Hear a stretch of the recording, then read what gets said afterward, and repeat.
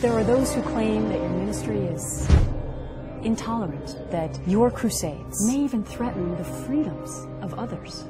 Freedom is fragile and costly, and must constantly be defended, even by blood.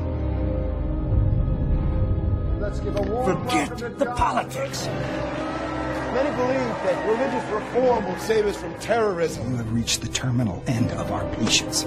Go ahead. Mr. Luther, do you mind if we get a picture of my daughter? Big smile. The girl is dead, John. They're saying that you killed her. I didn't know where else to go. You're going to be charged with first-degree murder. I'm going to prove the truth.